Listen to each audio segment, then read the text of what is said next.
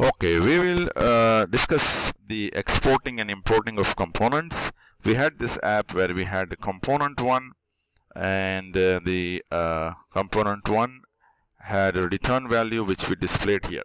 So we are going to go to custom, export component, we'll say download, and we will see that it has saved the file as the MS app file. So we go here, the downloads MS app file.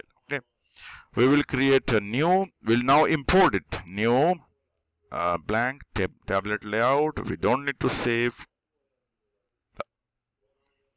and I now say insert, we say custom, import component, we'll say upload file, the MS app file, and there we go, we have it. So we will insert our component 1 here, and we will display the value in the text here. We call it component 1, C-O-M-P-O-N-E, and the component C-M-P-O-N-E, so hard to spell, dot return value,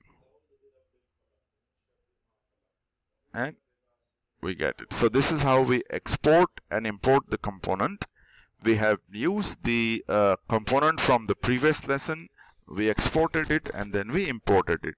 Remember, the export file is in the MS app format, so in the downloads folder or wherever you save it, and then you can import it from here.